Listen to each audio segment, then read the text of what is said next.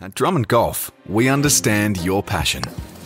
Nice roll. And that's because every Drummond Golf store is owned and run by a local who loves the game as much as you do. Yeah, it's come off the face really well. Someone who knows where you play and what you need. Oh yeah, looking good. With Australia's biggest range and expert knowledge. Great.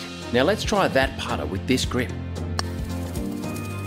So if you want to improve your game, see your local expert at Drummond Golf.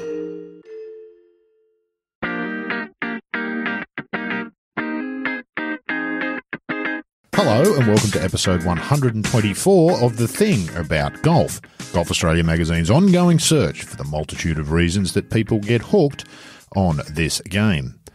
Rod Murray's my name, and on this episode we're going to poke a bit into some big kind of golf-related but not really golf-related themes, with a man who has become, in golf at least, an accidental media success story.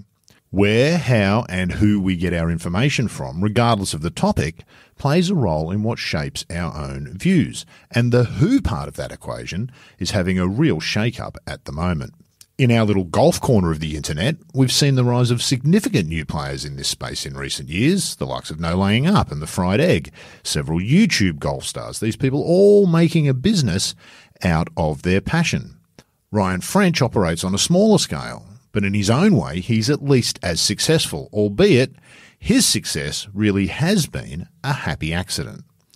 Ryan is likely better known by his Twitter name, MondayQInfo, or the associated handle, A Case of the Golf. Focusing on the lower tiers of professional golf, telling the stories of the grind for those players at that level, Ryan's gathered around him a large following, and he's parlayed that popularity into financial success. Now, don't get me wrong, Ryan is really good at what he does. And as you'll hear, encouragingly, he doesn't take his work or his position lightly. This is an interview about golf, but I think it's about something bigger as well. It's about how we navigate the public space in a social media world that, whether we like it or not, we are all helping to shape. I hope you find the chat as interesting as I did. First things first, we'll start where we always do by saying thank you for taking the time, Ryan French. It's quite the commitment, The Thing About Golf, and I know that you're a busy man, so thanks for doing that. Clues in the title. What's the thing about golf for Ryan French? Yeah, the thing is, I have become a golf nerd, and for me, the journey to the top tours in the world is what golf is for me. I love it. I've dedicated my life to it, and it's still as interesting to me now as it was when I wasn't doing this. Indeed. So what I was going to ask was, of course, it didn't start for you with, these underdog stories are interesting. There must be a golf connection that goes back further. So where did golf start for you, and what's been your relationship with the game? Yeah, it was golf has been vital to me my entire life. My family and I grew up on a golf course. We grew up on the third hole of a local municipal course in northern Michigan. And I say all the time, Rod, I definitely didn't appreciate that my dad was a CEO of a very small company and would come home at 5 o'clock every day, starting when I was about age 8, and we would go play 9 holes at night. I just took it for granted, for sure. And we did that for most of our life till I left for college. Were you immediately hooked, and what sort of level of play did you get to? Yeah, I was immediately hooked for a couple of reasons, Rod. I've told this story a few times, but I don't know if everybody knows it. But when I was 6 years old, our family TV, blew up and started on fire. And my parents were like, we were watching a Red Wings game. The funny part of the story is our TV was on the basement, and our fire extinguisher was on the top floor, the third floor.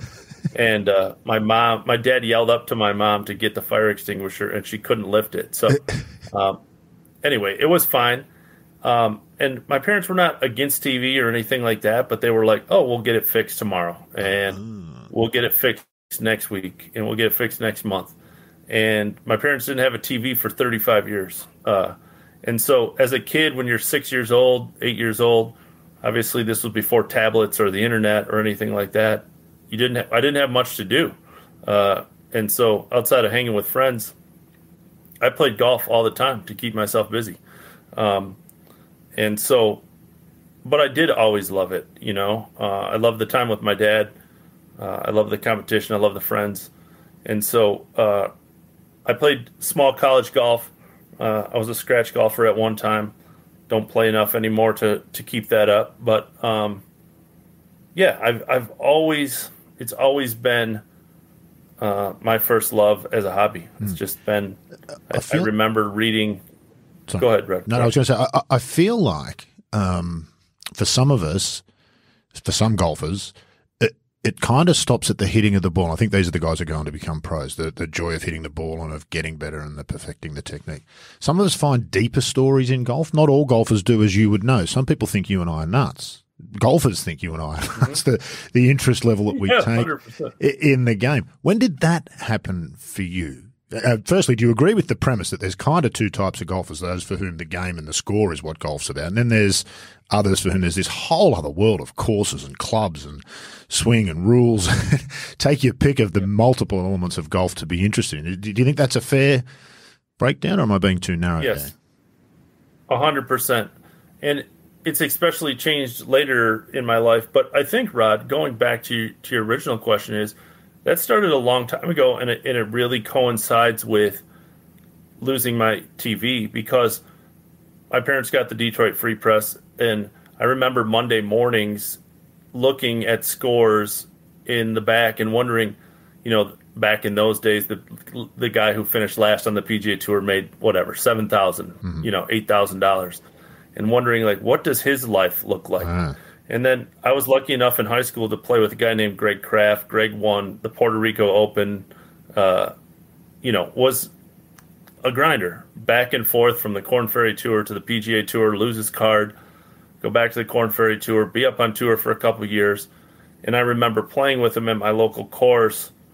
And I, like a lot of people thought oh, this guy's life is glamorous. He plays on the PGA Tour. And, it isn't that, right? And so it is always minor leagues of any sport. The fringes of any sport have always been interesting to me. Golf has always been number one, but I'm interested in the 12th man on the Detroit Pistons or 12th guy on a rugby team or Australian rules, whatever. There's always someone who is on the cusp of taking care of his life or not living out his dream at all. So it was started at a very young age, for sure. Yeah, indeed. Because I think that comes later for most. I think most of us start with the hitting of the ball, but then there's a point where some of us realize we're not going to be very good at that. What about these people that are? They're interesting, aren't they? And how do they get there? Of course, you're right. The public view of golf, both among golfers and non-golfers, I think, is that, if you're a professional golfer, if you're introduced to a professional golfer, you assume they have a jet. Most casual golf fans could probably name all of the guys on the PGA Tour who have their own jet, couldn't they? There's not many. There's a lot of them who've got timeshares in those private jets, but not many have one parked in the garage. Where do you reckon that comes from? Has golf made a mistake with its public image? And this crosses over into other parts of golf, and I particularly always link this to the public golf discussions that we have in Australia. Here, lots and lots of people are saying, why have we got these public golf courses? They should be parks. They're reserved for the few, that sort of thing. That's partly linked, I think, to that image of if you're a professional golfer, you own your own jet. Do we do enough in golf to dispel that? No. I mean, that's the short answer. We push this, and it's obviously, as you know, Rod, has gotten worse over the last 2 years, right? We live glamorized, making, $4 million for a win and $500,000 or $50,000 for last. And the PGA Tour has latched onto that. And we're talking all the time about the millions and millions of dollars that Scotty Scheffler has won, or Max Homa, or Xander Schauffele, or whoever. And that is, as golf nerds, I tend to not realize how the casual fan views golf. That's what they see. That's all they see, right? Yeah. That's all they care to see is they're going to watch Sunday on majors, maybe Sunday on important PGA Tour events or PGA Tour events in general.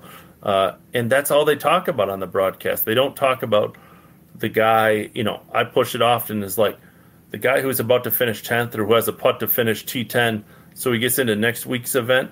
that putt is way more important than Rory McIlroy winning the Another the US Memorial Open. Yeah, or the Memorial whatever. or whatever. Yeah, of course. Whatever it is, right? Yeah. So, like, and I think it spills over to even casual golf. I think a lot of casual people look at golf as like, oh, it's all these people that belong to these ritzy country clubs and all of those things, where the fact is a large portion of us, I play at a little municipal course, and that's where 90% of golfers play, is a course that costs $50. The greens aren't perfect. The people are regular blue-collar people. I think that pro golf bleeds into the perception of golf in general. And it hurts the game. I think the popularity of my account proves that people had no idea that this world even existed. And the fact is, 95% of pro golfers, or whatever that percentage is, a large percentage, 90% or greater, live paycheck to paycheck, or with the help of others, or Maxed whatever credit to cards make ends meet. Yeah, Exactly. it's all of that. That's sort of real golf, what you've described there. And I was a member of a similar club myself, the only club I've ever been a member at, little club with panel beaters and butchers and electricians were the members. They were real people, and it was fantastic. There's nothing ritzy about it. But the thing I noticed about that amongst those golfers, many of them probably couldn't have identified Jordan Spieth 10 years ago if he'd walked onto the golf course. The golfers themselves don't care about professional golf. Lots of them, they couldn't pick Greg Kraft out of a lineup. I'd probably struggle, even though I'm familiar with his name. So there's this weird disconnect, isn't there, between golf, professional golf, and how the outside world views golf. I wanted to come to something. Your story, Brian, to me is as interesting as much as an accidental media success story as anything else. And this intrigues me because my background is media. I'm a journo by trade. I was a daily newspaper hack. So the media as a topic, and particularly now with social media and the way media looks now, always fascinates me. Is that a fair assessment? Are you an accidental media success story, or was this always the plan? Is there a mustache-twirling Rupert Murdoch within Ryan French that none of us have seen yet that's working on building this empire? Rod, I wish I was that smart. I'd like to take credit that I had this great idea. I would love to say that I, sat home and said, "Oh, there's a niche that there's no one's a gap in the market. I've spotted it." Yeah, that's right. Yeah, yeah, right. Like if I was that smart, I would have done things a lot differently. So, no, I mean, as people who follow me know, I'm not a great writer. I'm an okay storyteller. I'm pretty proud of my reporting, but this was completely accidental. My son had brain surgery. I left the restaurant business. I've never written outside of college a paper article in my entire life. I'd never done anything journalistic before outside of reading. Now, looking back, as we just talked about, yes, I filled the niche that no one was talking about. No one was, as I often say, no one was stupid enough to try to do this for a living. No, there's no, I figured it out day by day. I wish I had some sort of plan, evil plan to fill this niche, but yes, I think, looking backwards, Rod, why it became popular is A, no one was covering it. B, no one knew. A lot of people didn't know about it. And C, I think, as we just talked about, golf needed it. And that's not to pat myself on the back. That's to say we don't tell enough of these stories. Whether it's on golf.com or Golf Digest or anything, we're not telling enough of the stories that make golf relatable to regular people in Alpena, Michigan, or Australia, or wherever that can relate. They cannot relate to Scotty Scheffler. They can relate to, a guy trying to keep his card and understanding that he will lose his job if he doesn't. They've been there, or they wanted to be there, or they have a similar story in their life. Something resonates, doesn't it? And I think that's real, isn't it? Scotty Scheffler flying private plane is not real. Most of us are never going to live that. The money is monopoly money.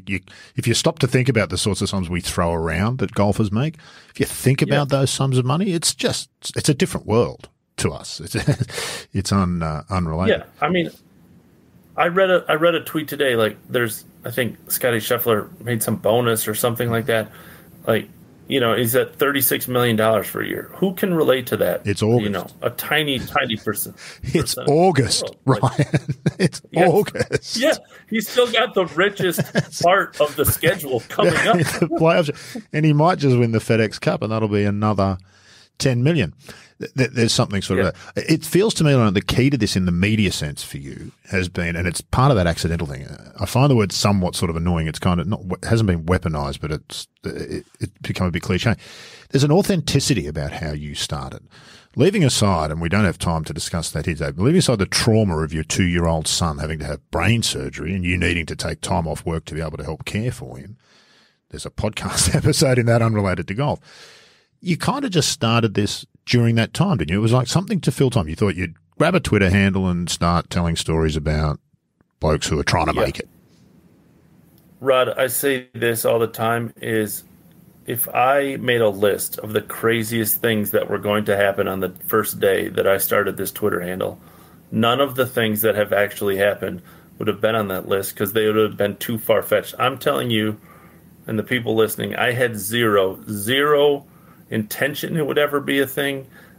Never thought. I would thought 100 followers would have been.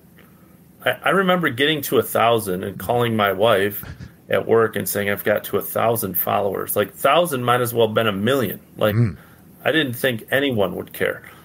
And again, even at 1,000, I never thought, oh, I can turn this into a thing. Or that was never the intention. It was just like I can't believe 1,000 people are interested in hearing about Monday qualifying. How long did that take, Rob, to get to 1,000? How long did it take for people to start to discover you? Because we know the viral nature of social media. I remember, Rod, I don't remember the particular story, but I remember the first idea was just to have links to Monday qualifying scoreboards. They're played at different sections all over the world. So, and then I remember kind of transitioning to telling, Steve Allen's story, like, oh, he hasn't had status since 2011. He's played in, 75 Monday qualifiers and got through and will play in his first PGA Tour event in 8 years or whatever. And people going like, what?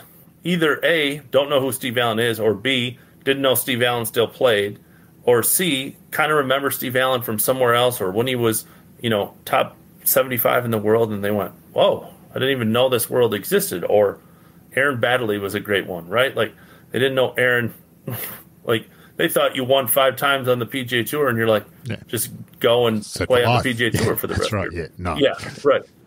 So that was the transition. 1,000 maybe took me 6 months, and then it happened pretty quickly after that. I always tell the story of, like, my aha moment of, like, oh, my God, people are genuinely interested.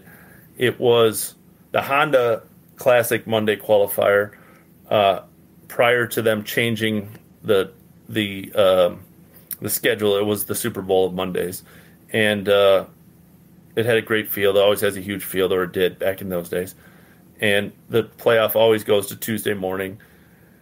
And Tuesday morning, the South Florida PGA section was sending me updates shot by shot. Just like I remember Sang Moon Bay was in it, and so-and-so's in it. I was just literally taking their text and going, Sang Moon Bay has 10 feet for birdie, and, whatever. And I'm sure looking back, it wasn't as many as I thought it was, but it felt like 1 million people were watching it. They were responding. And my kids had to go to school. I was going to take my kids to school. And I remember writing a tweet that said, should my kids be late for school and I keep reporting this playoff, or should I, take my kids to school on time? And everybody replied, like, you got to stay. And I very literally. That's right. I need the schools, don't I, your kids. They can learn to read later. Yeah, exactly. And I was like, man, this is. So I really very well didn't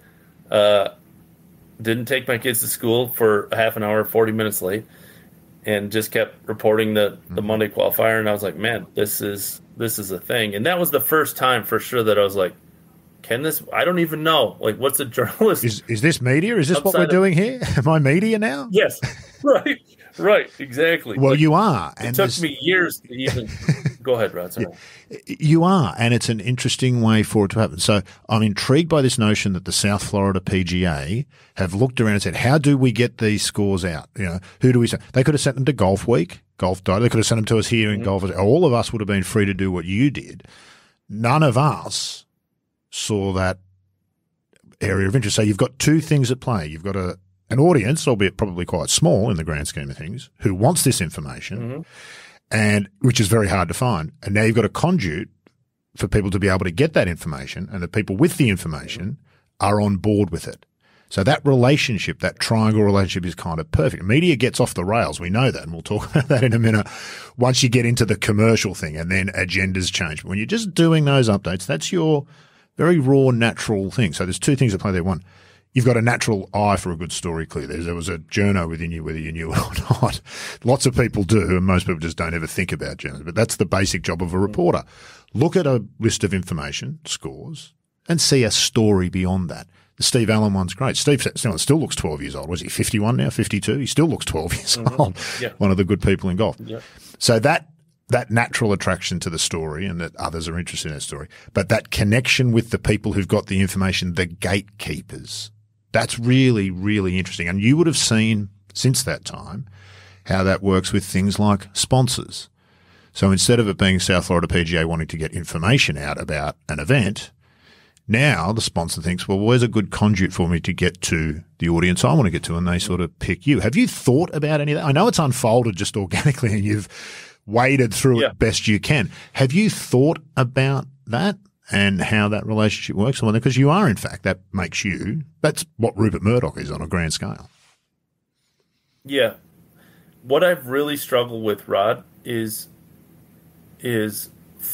keeping my independence as a media. And it's so weird to even say that because we're still talking about a point where I didn't even consider myself media or anything like that.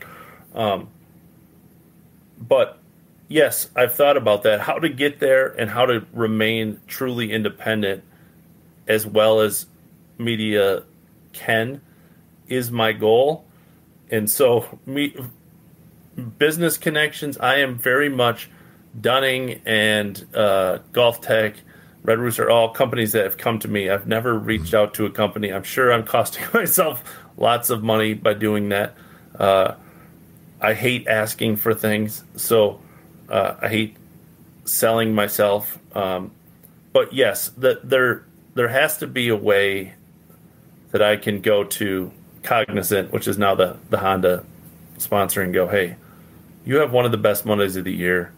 Let's do something. I've never got there.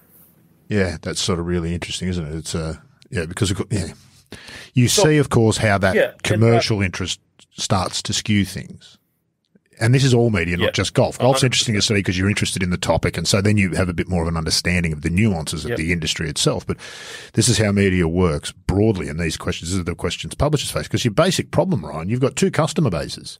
You've got a sponsor who pays your mortgage or your rent and your food and all that, but you've got the reader who expects you to be able to put that aside. The difference with what you're doing with what Murdoch does is, when I worked for News Limited all those years ago, you had an advertising sales department and you had a newsroom. And the two never spoke to each other at all. At the top level, the editor spoke to the advertising, but as journos, you felt like you were just operating free of that whole advertising environment. You've got that opposite problem. You are the man in the middle.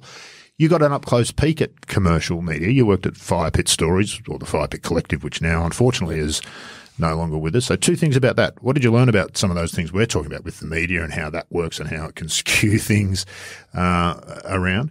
And two, you also got to work with two really highly respected journos, Michael Bamberger and Alan Shipnuck. So first about that commercial relationship and what you've learned from that and what that might inform you going forward. And second, you've really those of us who've known you for a while have watched how much you've learned, I think particularly from Michael Bamberger, who is one of the very best in the business. So commercial first, and then tell us about working with Bamberger.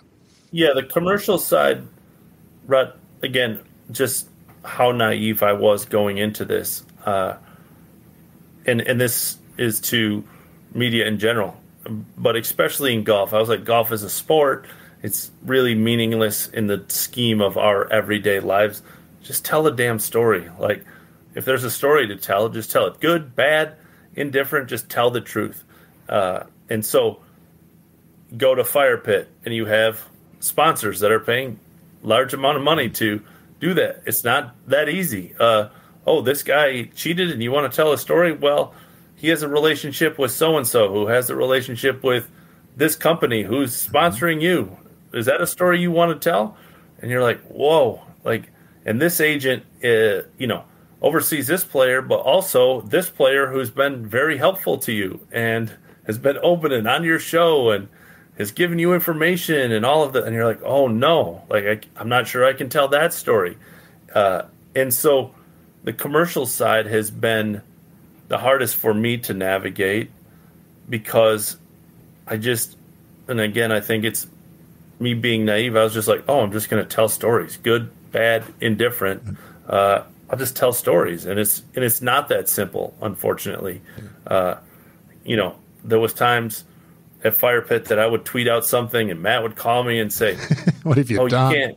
You can't say that," and I would be like, "What? I didn't even, I didn't say anything." Like, but it's just not that easy.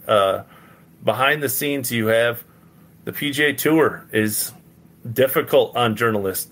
Quite frankly, they make phone calls to you and they idle threats and they took our media credentials at Fire Pit for over a year. Yeah. They didn't take them. They just say, we're out at the Tour Championship. We don't have enough space or whatever.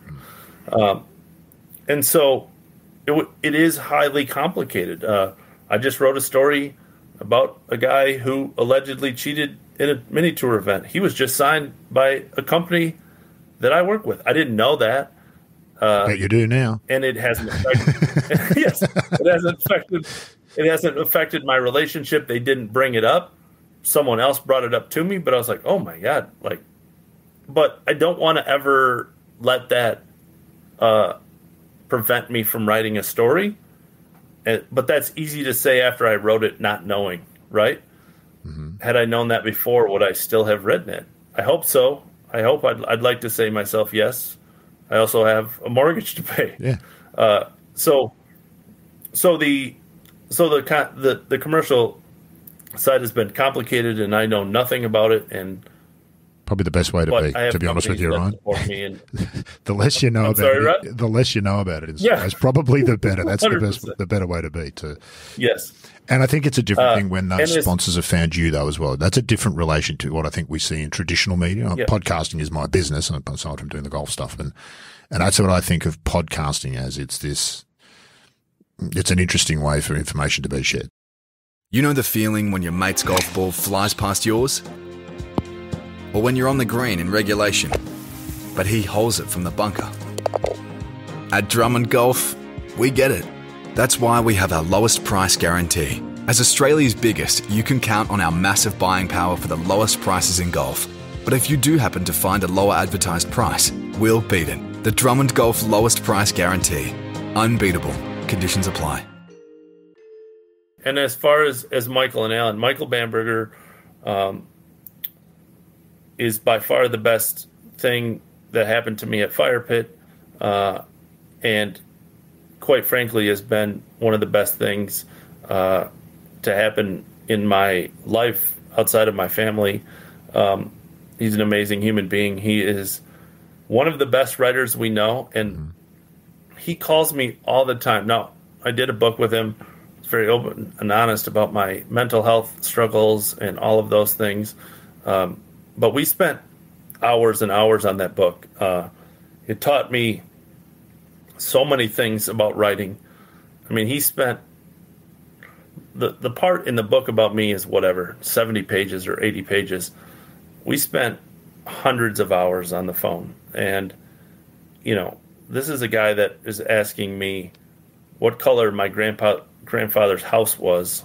And I'd say gray. Well, what color gray? Dark gray. Okay, where was the house? Describe the basement.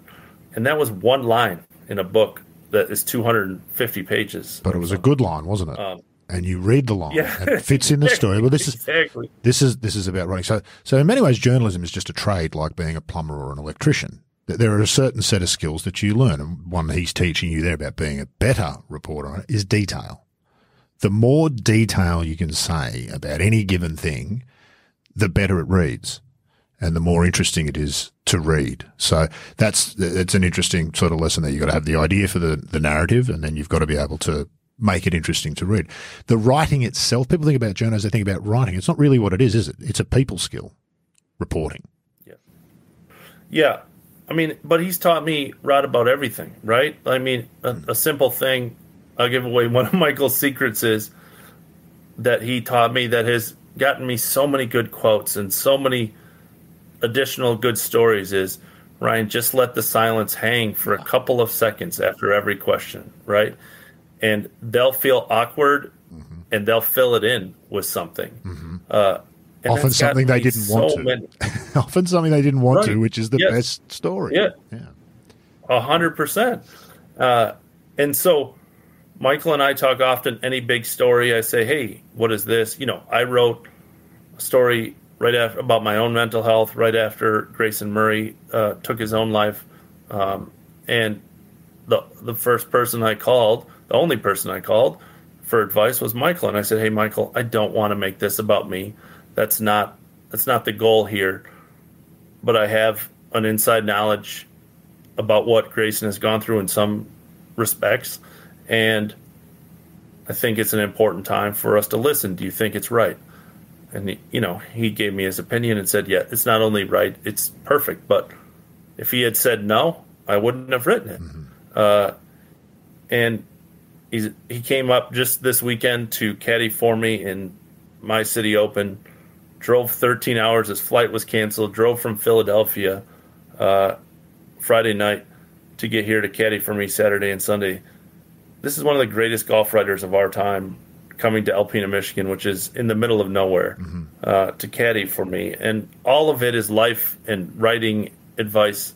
It's never, I'm with Michael, I try to soak up as much as I possibly can about anything. One of the greatest humans I've ever met, and beyond lucky to call him a friend. What you mentioned there with Grayson Murray, that's the other moral conundrum. Once you have a platform, which you do now, you got to 1,000 followers. Now you're at 172,000. You have sponsors, and this is a genuine small business, I'm going to guess. I don't think you're living in a moated castle there, are you, with grounds and staff? I don't think it's returning that sort of stuff just yet. But with that comes the other side of that. You now have a platform and some responsibility. What do you say to your followers, and what topics do you talk about? These are genuine questions, aren't they, that not all media asks itself, I don't think. But if you're what you're doing is proper reporting. You write the hard stories about players having cheated. Players now contact you because they know you have the platform. They think they've got a story to tell. How are you navigating all of that? Because there's no right or wrong answers most of the time. But I imagine that does weigh on you in some ways. 100%. I've covered a lot of, let's take the mental health side. For a long time outside of my family, I didn't tell anybody about the fact that I attempted suicide. Tell us a little bit about that story, just for background. Sure. Yeah. 15 years ago, drank too much, womanized too much, gambled too much, worked too hard, didn't care about anything besides myself. And inside I was kind of struggling. Not kind of. I was struggling and attempted to take my own life in Las Vegas 15 years ago. Luckily, I always joke that this is very literally why the windows don't open in Las Vegas hotel rooms. And then I told that story in Michael's book, and the support has been overwhelming. I think it's important. And it was also very freeing for me, Rod, is like... it's not a secret anymore. It wasn't a secret. It wasn't anything, but it was very freeing to just be who I am. Like, hey, I wasn't perfect. I struggled. Having that book out was just very freeing. So writing the Grayson Murray story, was it scary? Of course, because not many people have read the book, in the scheme of things. And so writing it is scary, but also I thought it was golf is back to what we talked about earlier, this insulated and everybody's wealthy and okay and fine. And we're not all fine. And Grayson, the PGA Tour winner, has come back, and he wasn't okay. And so I thought it was an important time to write it. With my platform, ever since that book has come out, I've really tried to focus on just telling who I am. If the topic is marital or golf or mental health, then I have a platform to tell it. Go ahead, Rod. Sorry. You are very open with that stuff. Anybody who follows your Twitter feed will see not quite equal amounts, but there's plenty of discussion about your marriage and your kids and living near your mum and all that other stuff that's got nothing to do with people trying to Monday qualify. Do you wrestle with that at all? How do you feel about that? Because that's a vulnerable place to be in some ways, isn't it? There's lots of people all over the world who know, I know that you live in Alpena. I couldn't find it. I couldn't point to it on a map. But if I had to come and find you, I could. Do you wrestle with that at all? I spoke to Megan McLaren about this, and there's a fine line, isn't there? Yeah. I don't wrestle with it as much, Rod, except for I wrestle with the people who I share their life with, right? My wife, my kids. I don't want people making fun of my kids or saying something about my wife or whatever. And that very, very rarely happens. I also have to be very aware that they didn't ask to have this public life of any sort. So it's 100% a balance. For those that follow my account, Benny is a great example. Benny is an Alpena guy who has kind of struggled in his own life. But we often have serious conversations in the car of like, Benny, you cannot be a part of this at all. You don't have to be. I'm not asking you to be a part of it. We can scrap all of this. So you have to be very aware of other people's lives that get swooped up in. I don't mind sharing mine. Again, when you share the lowest moment in your life, other things kind of, not that they don't matter, but when you've shared the lowest point of your life, it's easy to share other parts of your life. Yeah. But there's other people that get swooped up in it. Yeah. You can see how someone with a different mindset, you can start to see how people can see media is particularly guilty of this, perhaps not specific journos, but this is what media does.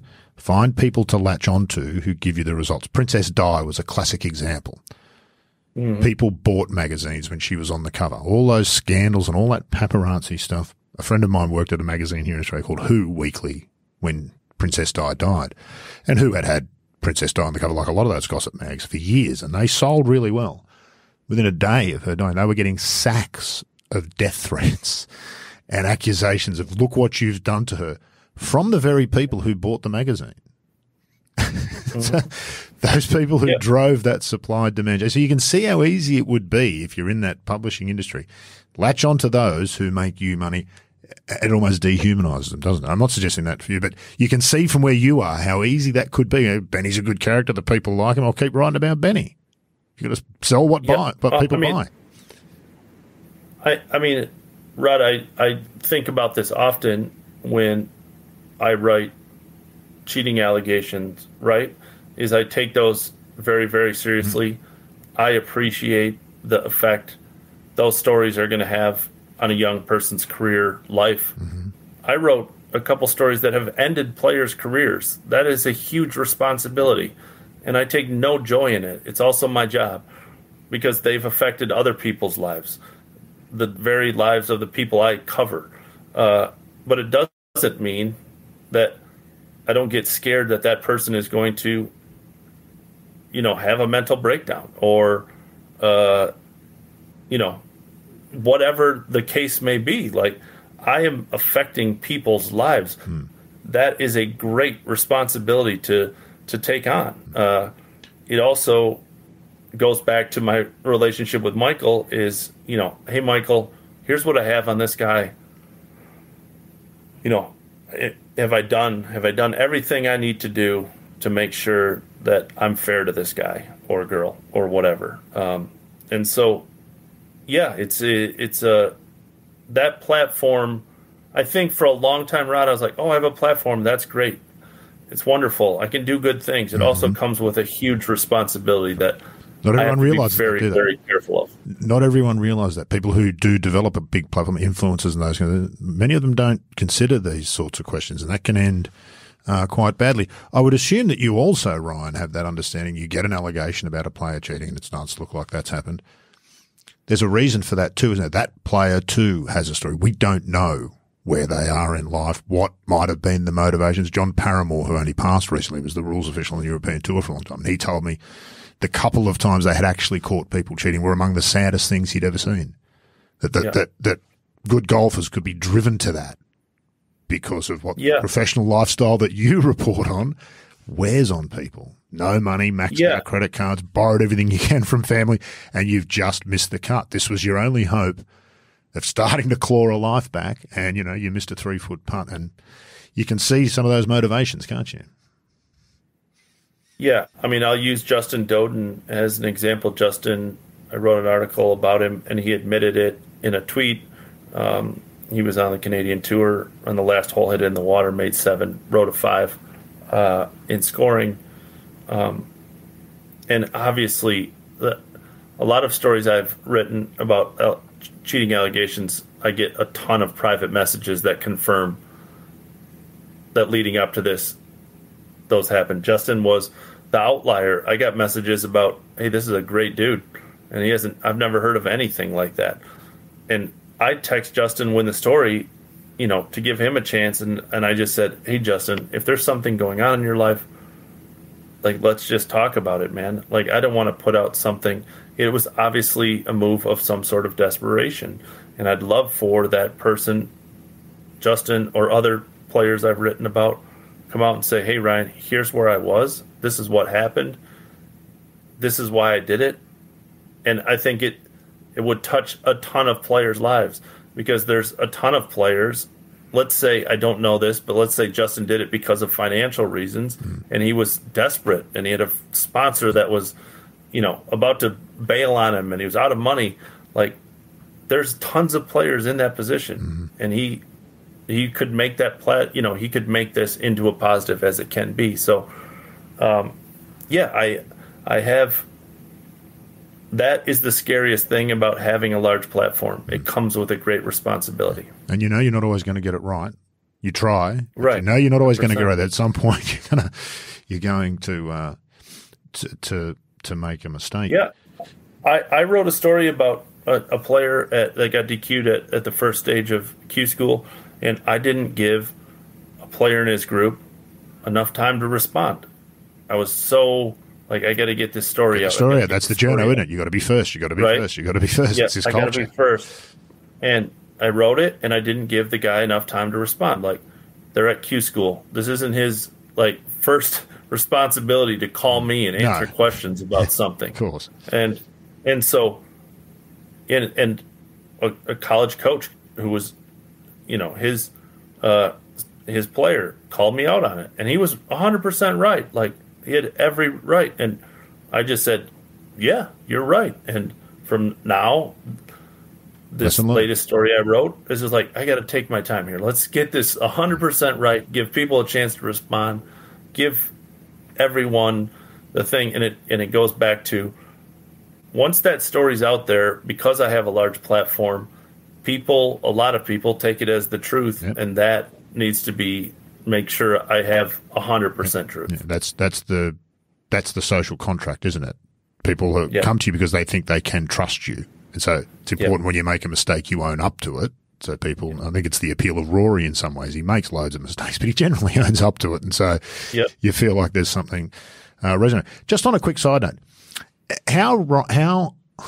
how much cheating is there in professional golf? It's always been my feeling that very little. You get weeded out pretty early. If you need to cheat to compete for a start, you're not going to last all that long. It's pretty rare, though. It's not to say that it doesn't happen, but it's pretty rare, though, isn't it, cheating in professional golf? I think in mainstream professional golf, very little, Rod. But I think what I'm learning is a lot of that is just opportunity based, because in the mini tour world, now to be fair, there's tons of mini tour events played, and I'm hearing so it's still a very tiny percentage of all golf played. But the fact is, at Monday qualifiers and at mini tour events, it's easy to cheat, or easier to cheat. You don't have officials. You don't have crowds. You don't have caddies. It's often three guys. And if someone hits it way right and you hit it way left and he says he found his ball, you don't know if he really found his ball. So there has to be some inherent trust there. That being said, I think the culture of cheating, I get a lot. So my rule, Rod, is if you are accusing someone of cheating and I can report it that it seems there is at least some smoke, you have to put your name on it. Yeah. I get lots of stories of, hey, Ryan, so-and-so did this and so-and-so did that, but I'm not going to talk about it. Well, I'm not putting Don't guys' make me talk about it. That's right. Right. So, like, okay, great. So, now the culture of golf is a lot of people just bury that stuff. So when players are willing to put their name on it, that means it's often, that guy's putting his reputation on the line too. So,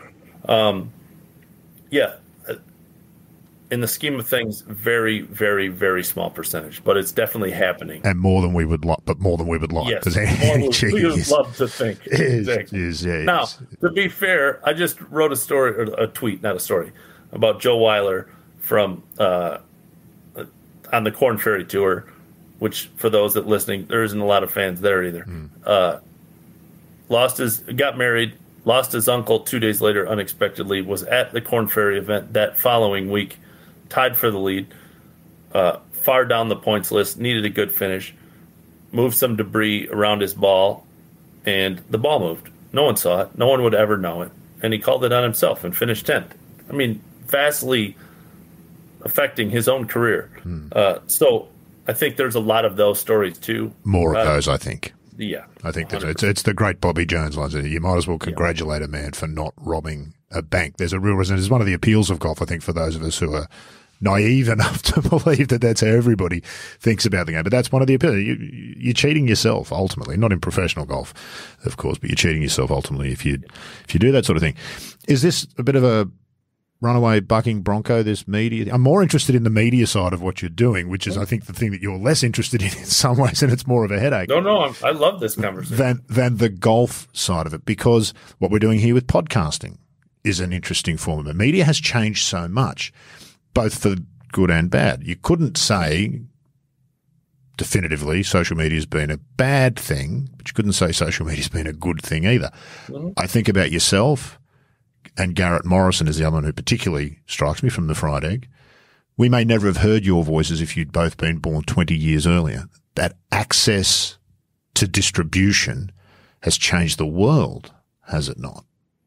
Yeah. I mean, I had this conversation with Michael yesterday, right? It's like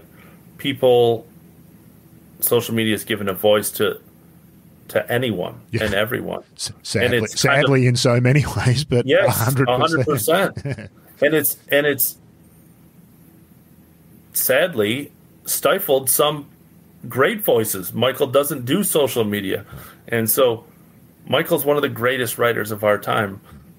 But if you talk to a lot of 30-year-olds, they wouldn't know who he is. Tragedy.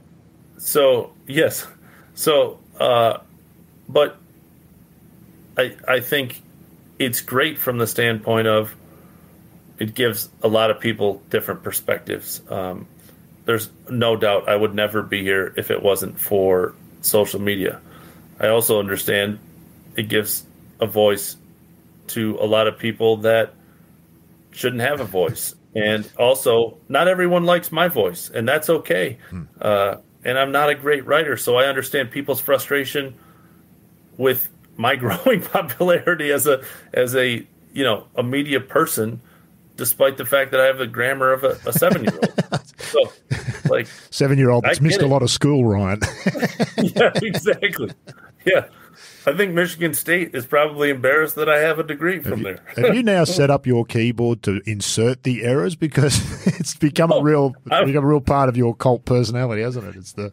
I wish. That's what the funny part is, Rod, is I wish. Now, often I'm kind of a one-man show. Mark writes for me, but nothing Mark does helps or hurts what I'm doing. He just does his own thing for us. Now, we talk a lot and those kind of things, and he's been amazing. But often I'm on the computer while typing a tweet, while talking to somebody or looking something up, and I'm terrible at going back. So I wish that I was inserting them on purpose. That would give me an excuse, but it's often not. I'm sure Bamberg has told you this plenty of times. You never touch the send button until you've read it at least 3 times. I know.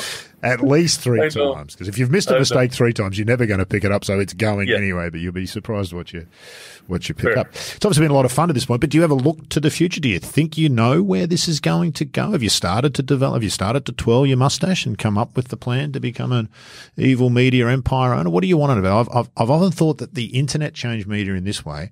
The landscape at some point, we're not there yet, but we're starting to see it, and you're a prime example, will look much more like the cafe business here in Australia. Cafes everywhere here. Small businesses run by 1 or 2 people. That's their entire sort of livelihood.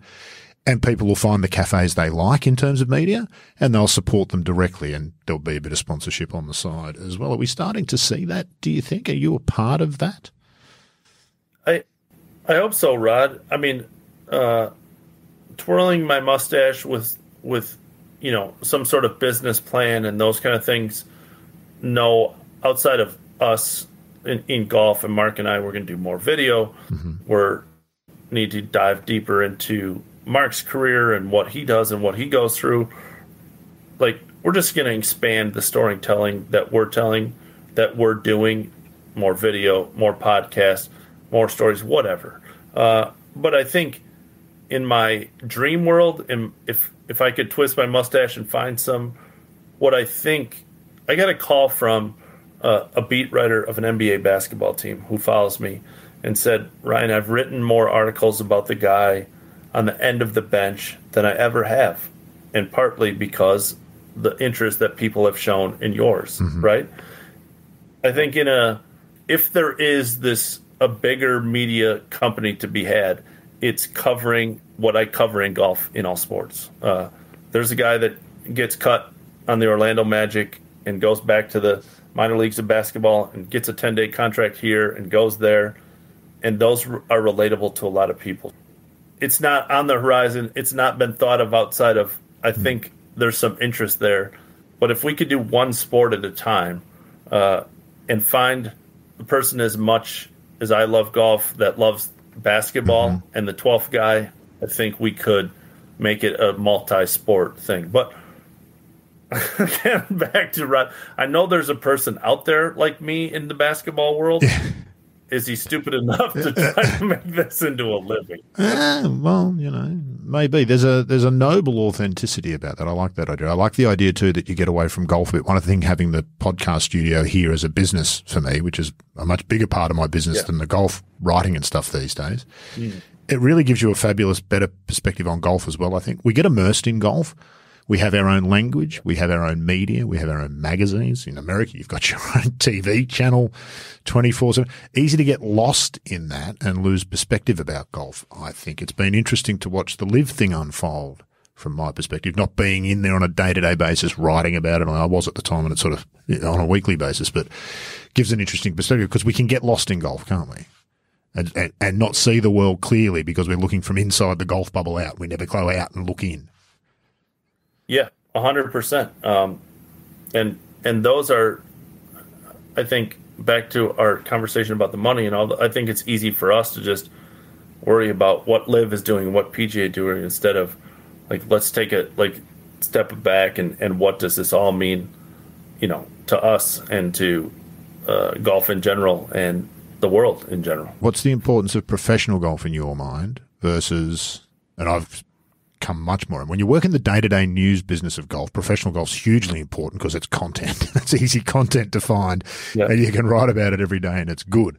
And in that sense, I understand it.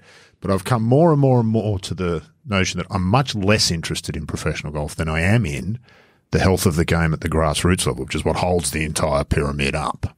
I think professional golf's lost that connection. They've lost touch with the notion that they've got to have some relationship with the rest of us down here. Where do you stand on that? You're immersed in professional golf, obviously.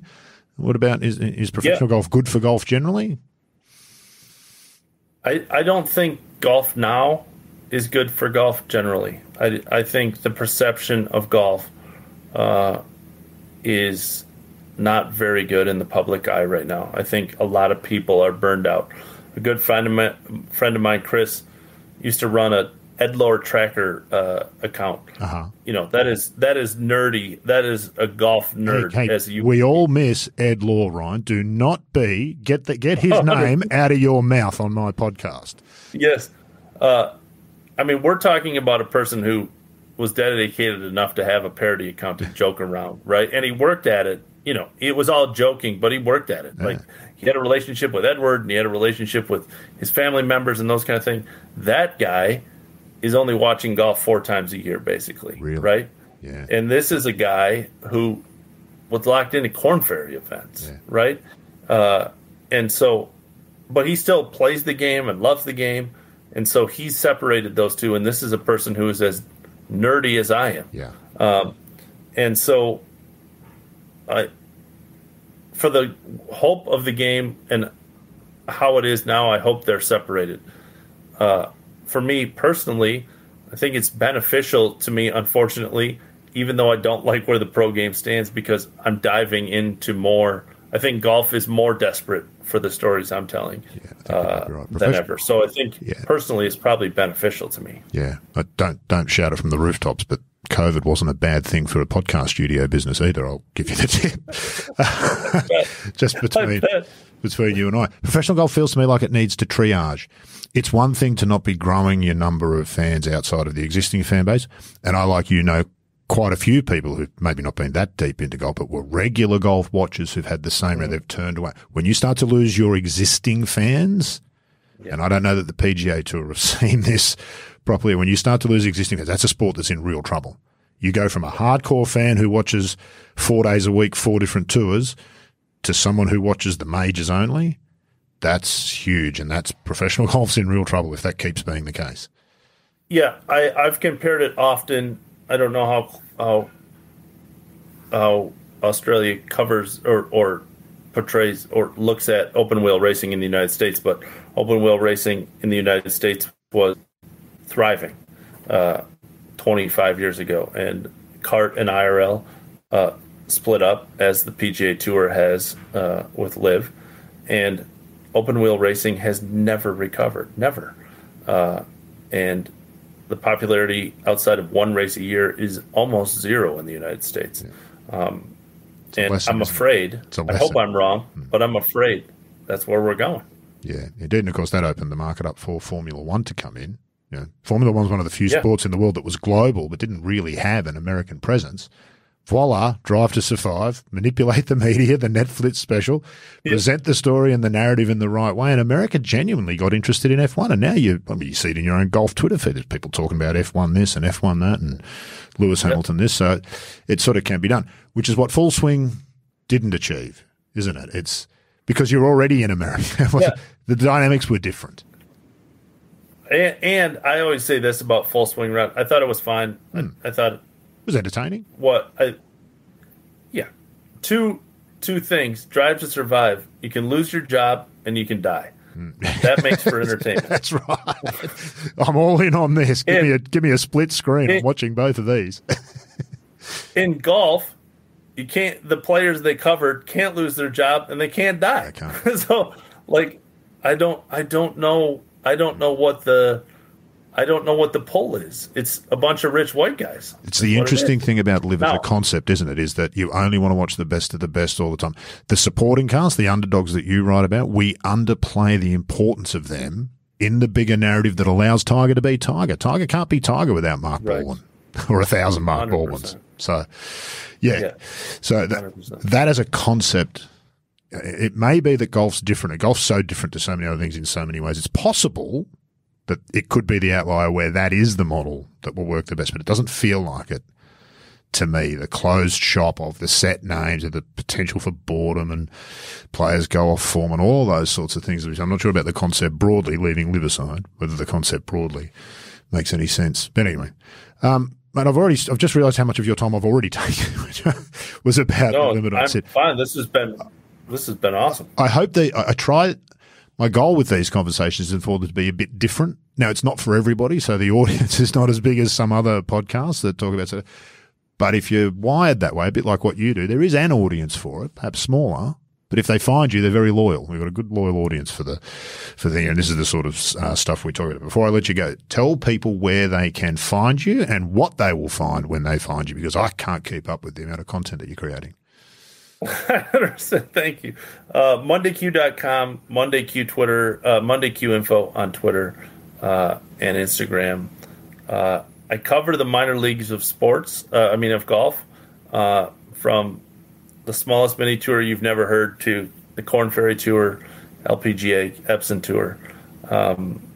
I've seen you post about results in pro-ams in Australia. I've seen you one-day pro-ams in regional Australia. You've posted like, wow, I couldn't 100%. Have found that score if you'd asked me. I don't know where you got it. Good news, Rod, the good news about growing is I don't have to look at those as much. People just send them to you. That's right. Like, yes. Like I used to have 37 tabs open. I was going to say, right? What's your bookmark list look like? It'd have to be alphabetically. Yeah. I mean, it's still large. Yeah.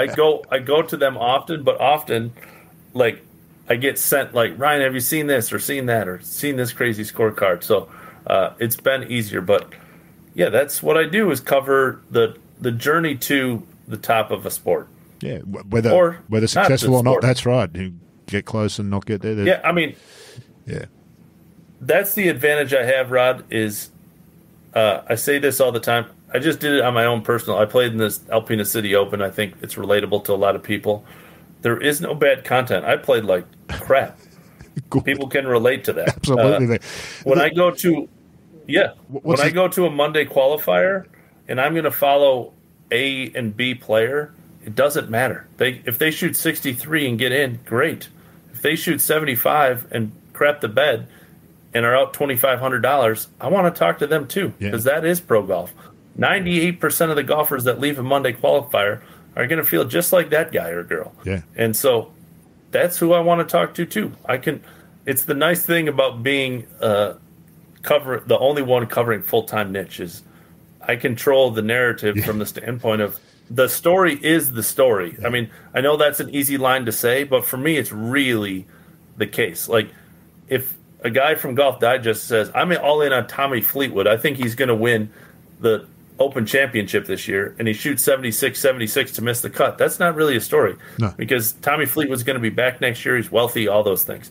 So if my guy qualifies for the Open Championship and he spends the last $4,000 on his credit card to get there, no matter what he does, it's a great story. Yeah, that's right. There's no bad endings in terms of the story. There are bad endings for him, but they're not too bad endings in terms of the story.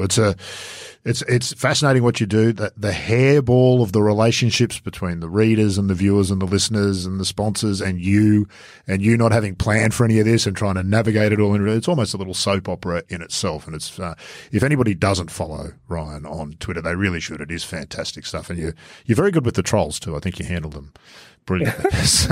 And you get your fair share. So, yes, if you're interested in really interesting stories about people, Ryan's the man to follow in golf. It's been fabulous to catch up again today, Ryan. It's been too long since we spoke, but I really enjoyed doing it officially with microphones in hand. Thanks for your time today. Same. Now, I know there was probably too much media discussion and not enough golf talk in all of that, but I found the conversation compelling, and I hope that you did too. Well, that's it for episode 124 of the podcast, but make sure to tune in again next time when we continue trying to find the answer to that eternal question: what is the thing about golf?